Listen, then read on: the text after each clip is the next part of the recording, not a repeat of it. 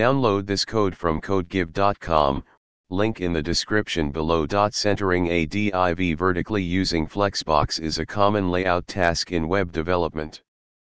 Flexbox is a powerful layout model that allows for easy alignment of items within a container. Below is a step-by-step tutorial on how to achieve vertical centering using flexbox, along with a code example. Step 1. Set up your HTML. First, let's create a simple HTML structure. We'll create a container div and a child div that we want to center vertically. Step 2. Style the container and centered content. Now, we'll add some CSS to ensure the container fills the viewport and applies flexbox properties to center the child div. Explanation of the CSS properties. Display, flex. This sets the display of the container to flexbox, enabling its properties. Justify content, center. This centers the child items horizontally within the container.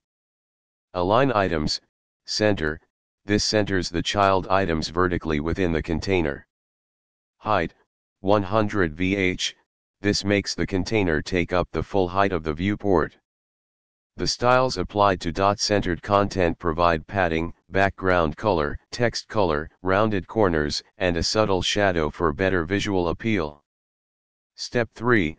Test the output. After adding the HTML and CSS, save the files and open the HTML file in a web browser. You should see the centered content div perfectly centered both vertically and horizontally within the viewport. Additional notes. Flexbox is responsive by nature, so if you resize the viewport, the centered content will remain centered. You can also modify the flex direction property if you want to stack elements vertically or horizontally. Flexbox works well in modern browsers, but ensure to check compatibility if you're targeting older browsers. Conclusion.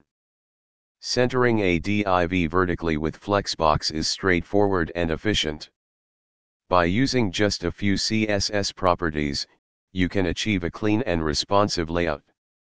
This technique can be applied to various elements in your web design projects.